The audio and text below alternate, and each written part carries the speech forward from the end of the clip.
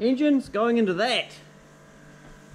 But before we shove the engine up in the hole, we do some prep work. There's an extra radiator with the cooling, with the air conditioning radiator going at the front there. There's actually some air conditioning lines already in it. There's some wiring for me to do.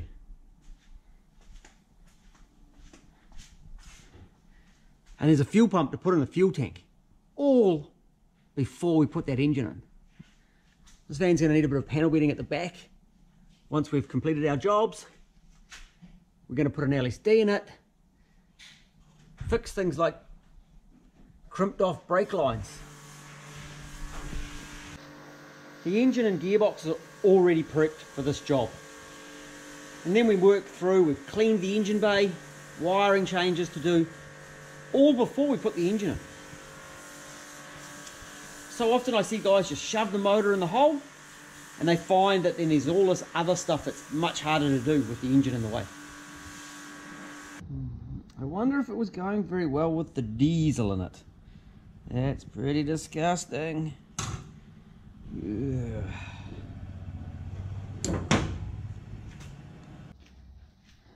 As with many conversions, there's other jobs that need to be done, like diff heads,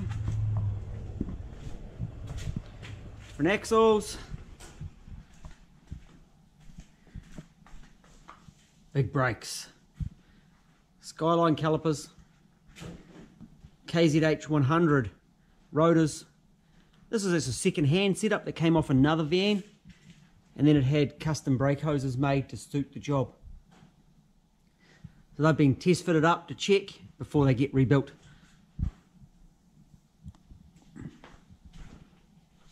Of course, we did both the left and the right. Just putting it out there. And that's just a 4.1 diff head to a 4.1 LSD. We fitted the front brakes and then we took them off. And here you'll see we've got some wiring coming down. You want to sort that before you put the engine in, because otherwise it's a pain in the backside because there's an engine in the way. Down here we have the EFI fuel tank. So exactly the same as the diesel one, but it's got the bigger hole for a EFI pump. That makes it much easier to work with.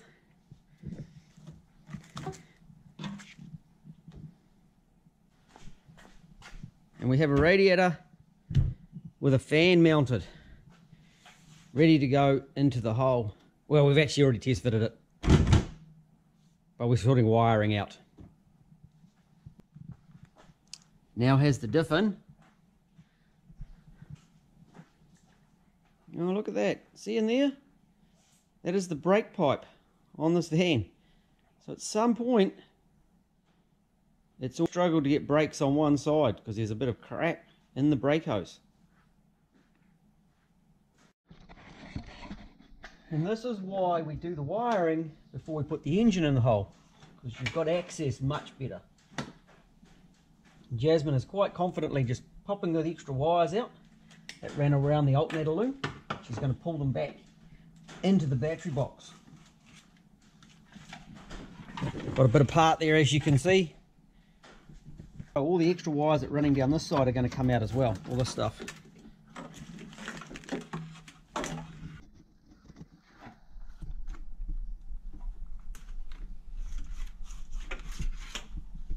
She's been learning off me, so she's getting pretty good now.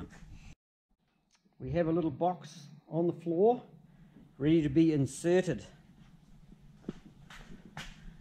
Normally it's little boxes are getting inserted into. There is a fan and a radiator. Wiring round to the alternator has been done, and it's heat proofed. Good to go. Looking lovely. Wiring back into the door switches. We've just made a little change here with vacuum hose right into the back. See there for the brake booster. So we've planned that. Some power steer lines sitting in place, An air conditioning hose sitting in the approximate place. Heater hose is up in here. I'm probably going to just conduit up in this bit of wiring instead of using the factory plastic. I haven't cut these off yet, thinking about it. And fuel lines run up into the back corner. I think it's ready to have an engine put in. Now if we actually have a look here at the chassis rails between here and here, it's about 20 millimeters narrower than the engine. So there's a big engine to go in a little hole. So this is going to be interesting.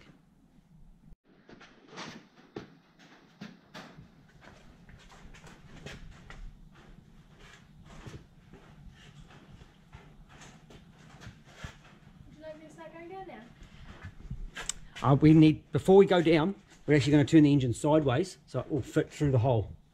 We actually have to rotate it on the engine stand sideways.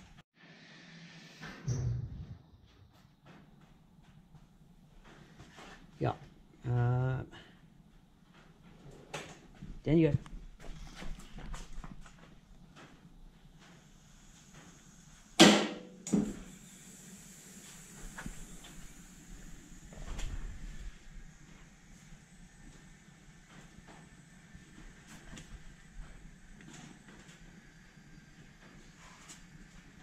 And whoop!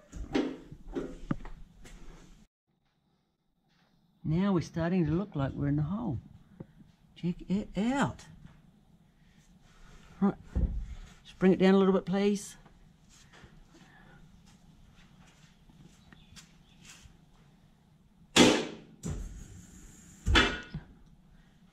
Is the front pulley clear yet? You might want to explain what you mean by clear. Yeah, move forward. We're actually over the front cross member now, aren't we? Yep. Work it, look at that. So hopefully we'll sit around about there. Are we clear of the fan? Yep. Everything's clear, eh? Yeah. I think that's pretty good. Awesome, thank you. It's sitting a little bit high at the back. This engine stand's taken a hiding and it's actually all twisted down at the front. It's the bum sitting up at the moment. But that looks pretty good, eh? So we support it in here. We'll put the bar across it so it sits in here. Might have to put two supports across it, and then we'll slam a gearbox up behind it. Put the clutch on it and slam the gearbox into it.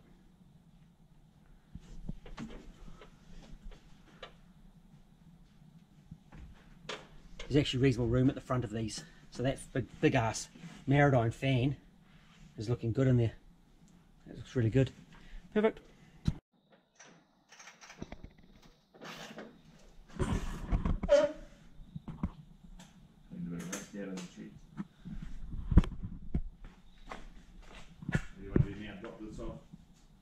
Yeah, we'll drop the lifter off.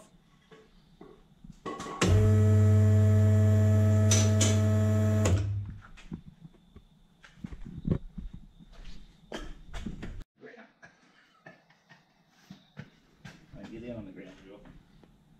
I think it goes forward a little bit more yet.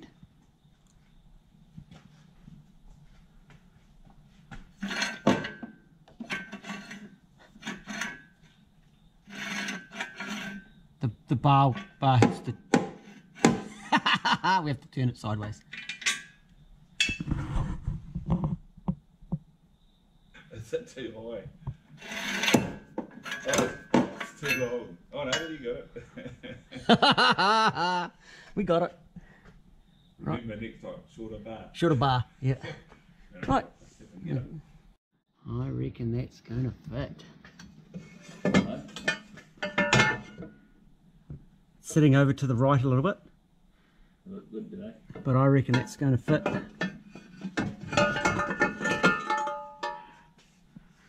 Right, let's get a clutch on this thing and get a gearbox up behind it. And then we've got to set all the accessories on, the alternators and the power steer pumps and stuff. The gearbox has already been prepared for this job, and it's running my own style internal release bearing, which this unit will adjust across the life of the clutch. So it fits in really easy. And it's designed to work with my flywheel clutch package. I don't have to run any spacers in behind. You see it's pretty close to the block there. That's the perfect spacing for the setup. 10 kilos of flywheel, pressure plate, and the release bearing ready to go into the gearbox. So let's get this pushed up and into place. Oh, and this is the big box. So this is an R350. Sometimes you do need a big box to take the power of the UZ. And it's the best way to make sure these Hiaces are reliable. The van is progressing, as you'll see. So that is a R32 Skyline caliper on a KZH 100 rotor. We're working under here. Got an aircon pump on there. One of the lines just bolts straight in. Of course, it came out of a van already. We have an alternator in there and a passed air pump in there.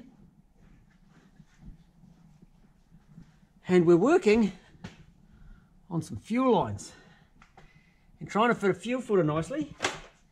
And then we thought, let's turn it to a returnless system. So that's going to be less lines going to the front. Just deadhead it, fuel filter at the back, bolt it up nice and high. Really simple, really easy. Makes our life good. We've measured up for the drive shaft, so that's going off to get done. And things are progressing well. So we thought we would sort the diff out, put an LSD in it. Of course, we're doing the engine swap, eh? Yeah, but we're working back here beforehand. And then we're mixing and matching axles because this van was a 6 stud. It was a 6 stud. And the front brakes are now 5 stud.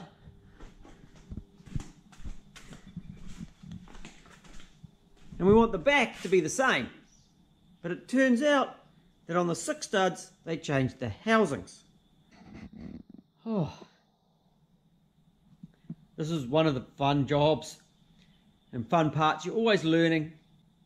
And we found out that Toyota changed the housing flange pattern to accommodate different axles. The diff head came out of a Hilux, so those axles are 30mm shorter than the Hiace ones. But I had a set of Hiace ones, so I've got all the bits to do the job, and I happen to have a spare housing.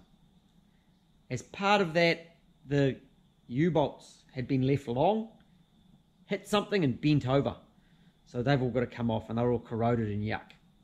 Just part of the job. In the fuel tank department, we were going to put a fuel pump into the tank. Nice and simple, easy job.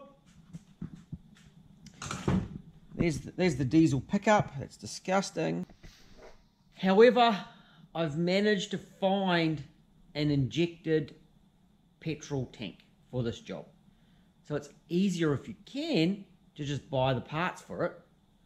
Sure, it's great modifying, but a stock standard Hiace EFI tank out of the later model, like 2002, 2001 to 2003, 4, before they changed shapes, is way easier to just put it in the hole. The tank fits better, less chances of leaks, or the pump fits in nicer, it's got a proper cradle, less chances of leaks. So lots of good things there. So that's what we're going to do. We're going to grab that tank. As we move forward, of course, we're working up to actually fitting the engine. Before we fit the engine, there's some other things we're going to do as well. Radiator fans, change some wiring in the engine bay.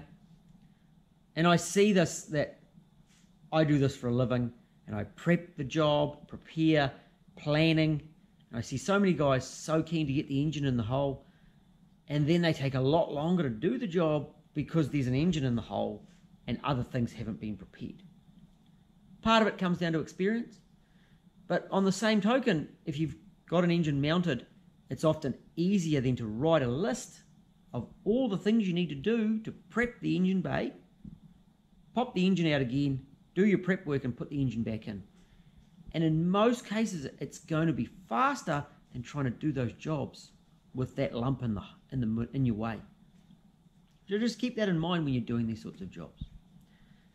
So what has been happening on the van? We haven't done an update for a few days.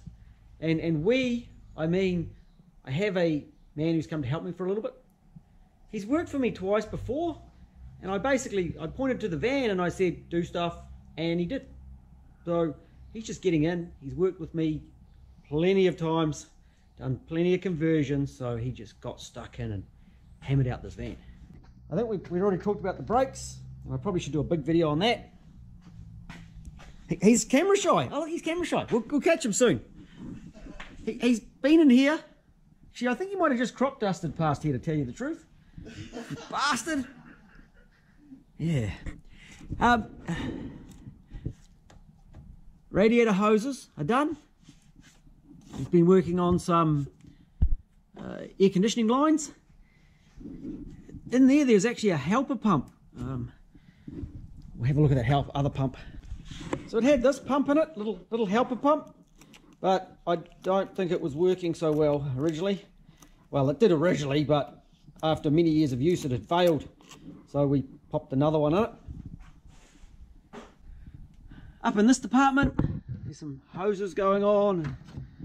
This one, I think there was a rub mark in it. So we're organising another one.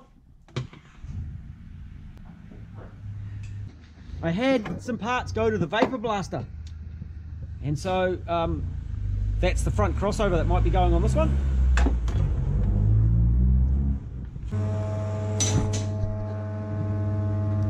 As you can see up in there, the dash clusters out.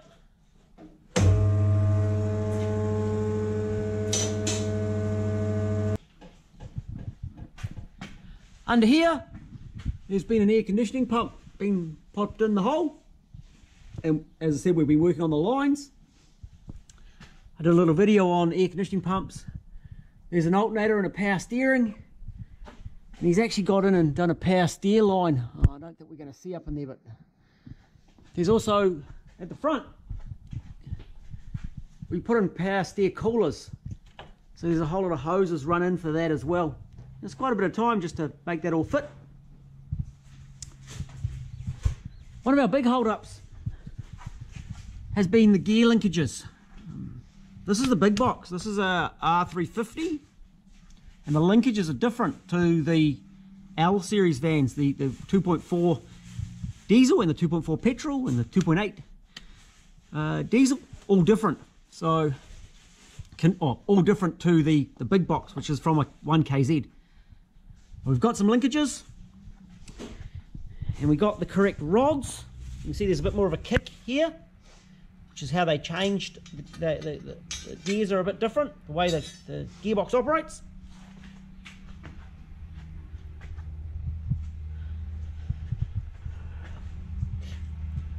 We also did a little bit of work on the fuel system. You'll notice there's only one fuel line now.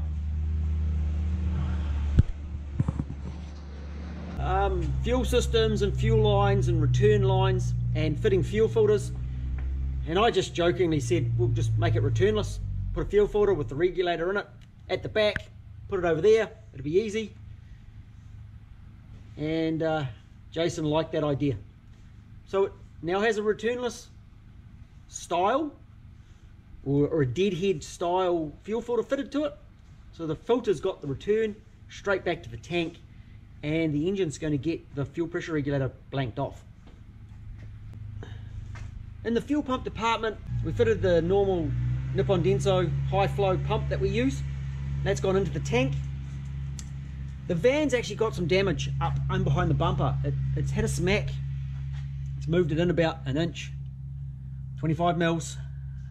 So that's going to have to go to the panel beaters to be sorted before we put this tank in. The old tank was bent to shape, so that would fit in and out, but the new tank is out of a petrol Hiace, and it simply won't fit. So we're going to mount that in the back of the vehicle at some point, run the fuel lines down so we can start it, run it, can drive to the panel beaters to be fixed. There's actually a couple of other bits and pieces to be fixed up where it's been stacked on the sills incorrectly in the past, and the door hinges on one side are a bit ugly, so we'll get those fixed too and make this van a really nice van. Remote oil filter. Now, I'm not a fan. I don't like remote oil filters that much, mainly because people get them wrong. But we've sat down and had some lines made. So we've mounted a remote oil filter up here, up under there, and the lines run round to underneath the air conditioning pump. If it didn't have air conditioning, we would be doing it differently, just put a little filter block on, but with aircon, we run the lines through and put a remote oil filter. There's that helper pump. Oh, there's the helper pump too. Oh, there it is. There's a big helper pump mounted up under here in front of the radiator. So this one's got the double radiator. It's got one here sitting flat and a second one sitting vertical. And we find the helper pump helps, funny enough, being a helper pump, it helps the flow through the front radiator and reduces that temperature.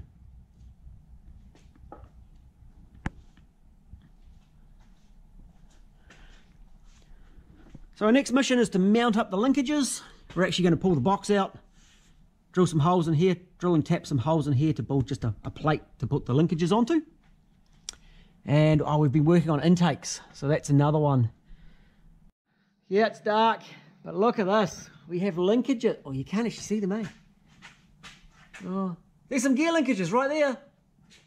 The gearbox came out. I turned around, Jace dropped it out, tapped some holes and built a little bracket and put it back in. So that was pretty simple. And then we started working on exhaust. Another good day's progress. And I think he's got some O-rings and some aircon stuff back in and fitted up the power steer pipe that came back. So that's looking pretty good. It's a bit dark. I'll give you a bit more once we've got some light and it's daytime. As with any job like this, there's lots of little bits and pieces that have been done. The other big one we did last week is started up on sorting the intake. So I've got a man here today. We're going to have a bit more work and try and get that tacked together, and then it can be welded up fully. So that's going to be my job right now. We have a drive shaft. Jason thought he might mount a drive shaft hoop to it. I think it's perfect. Except I don't think zip ties are quite up to the job. He is pretty happy with himself, actually. Yep. And hopefully we've got things like clutch line. Hopefully you pick them up. And look, we've got linkages. And they're we've got gear changes. They are working. And now we're going to try and fit some headers up in there too, which is going to be an interesting challenge.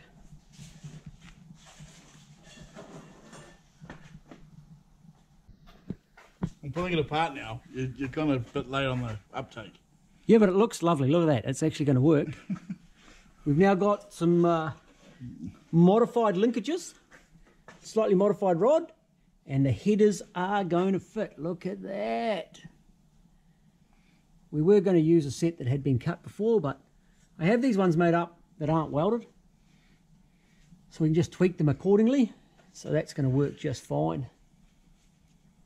And then a slight modification of the linkages so they clear, and in they go. Well done. And I think we have a drive shaft hoop. If we need to lift the van, we can just lift it off the drive shaft hoop. A new chassis, little member through here, little cross member, chassis to chassis, drive shaft hoop hanging off for legal reasons over here. And the drive shaft's been balanced and had a new tube put in it, so that's all good to go. Progress has been happening again. It's been another real busy week. We have a set of headers sitting in there.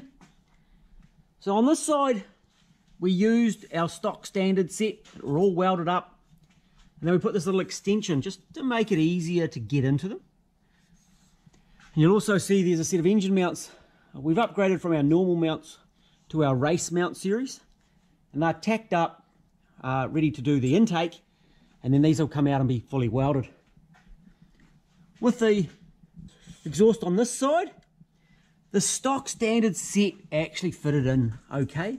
But it was close in here to where we've mounted the linkages. And I want to make it easy to service.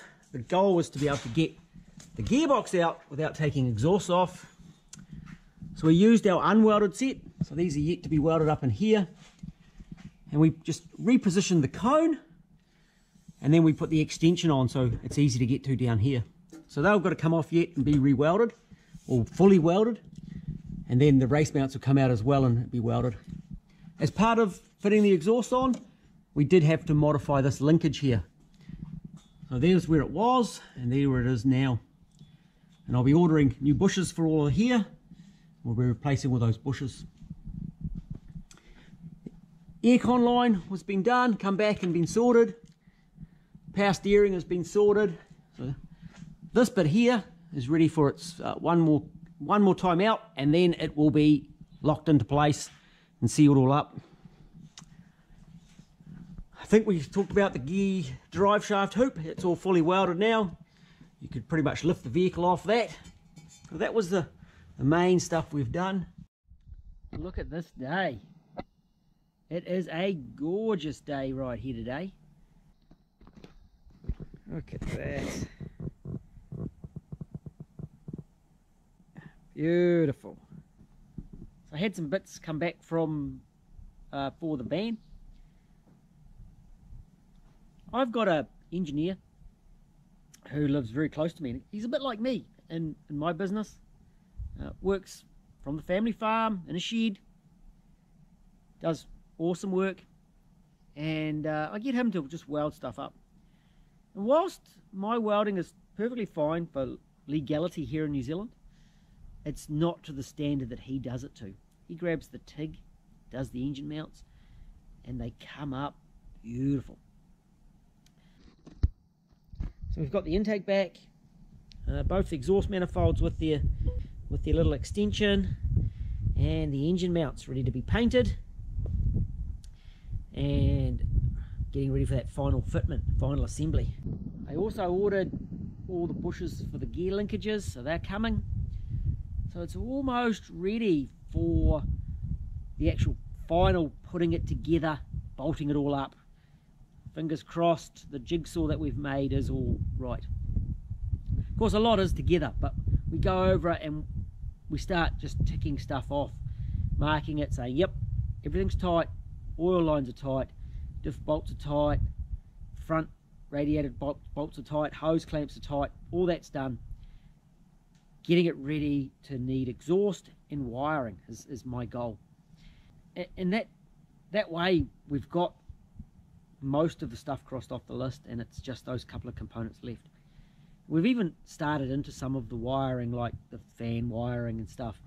Fuel pump wiring will be run in. That's, in this case, is sort of, they all get blended together, each job, and they each rely on other jobs to be finished. So it is quite a tricky situation, but we get there, and hey, it's great to be getting to this point. I think I'm going to enjoy this day a little bit more. I'll watch the paint dry, and then I'll assemble up all these parts we need and start bolting stuff back together and checking. How many ugga-duggas to do that uptight? That many. Too many, apparently.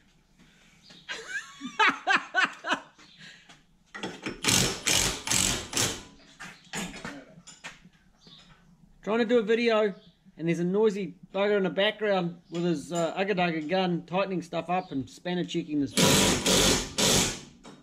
Yeah, like that. Yeah.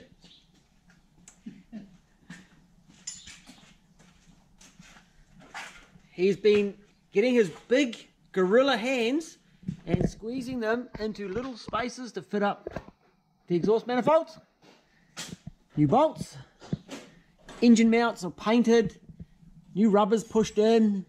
Spiral wrap around the oil cooler lines. Gear linkages have had a whole lot of new bushes and pins put in to try and make them a bit firmer and nicer. There's one rubber one up in there that's not very pleasant to do and is frequently fails.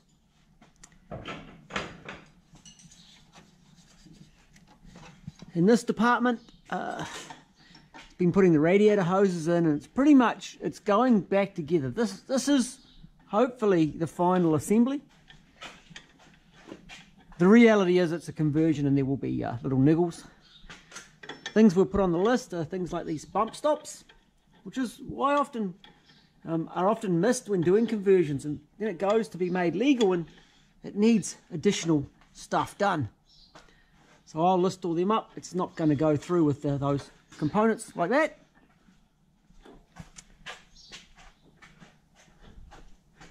Little stuff like washers under bolts and spring washers where they should be. I think this is the first time it's had those control arms put in.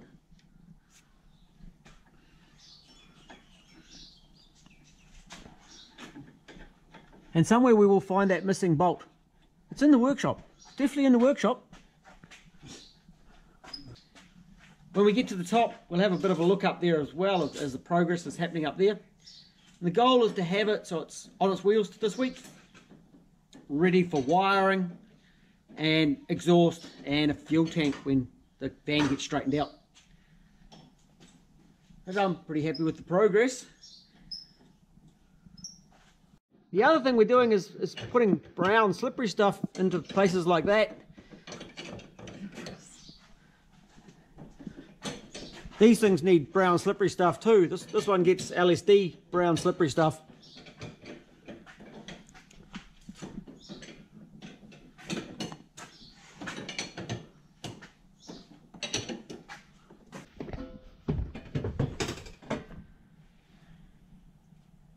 Angle grinders are a normal tool in doing conversions.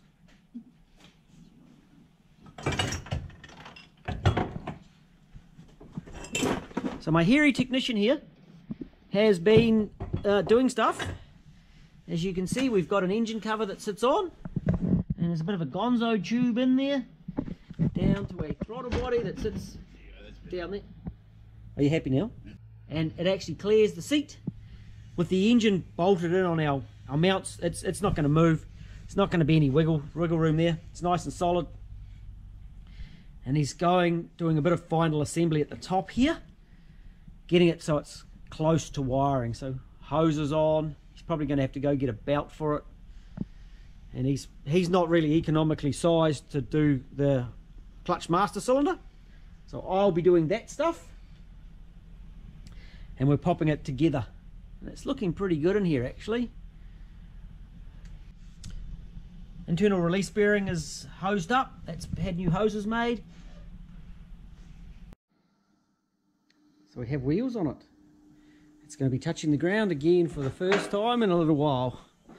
The different wheels on the back. We couldn't fit standard wheels on the front because there's big brakes. It's going to need tail lights too. Right.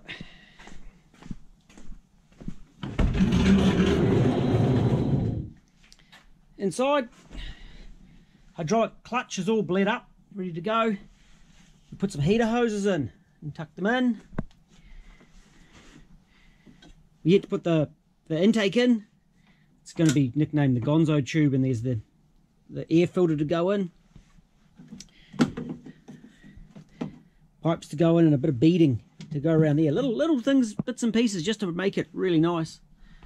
Putting the clutch master cylinder in was high on my list of really fun things to do. Not. And of course, little stuff like just putting the dipstick in and getting it ready. I've got the box of nuts and bolts. Throttle body to fit. At this point, it's pretty much ready for wiring. That's the next step. We've gone as far as is practical with this part of it until some wires go in. So that's for another day. We're going to call this quits for the moment. and we'll come back to you when we do some wiring on it.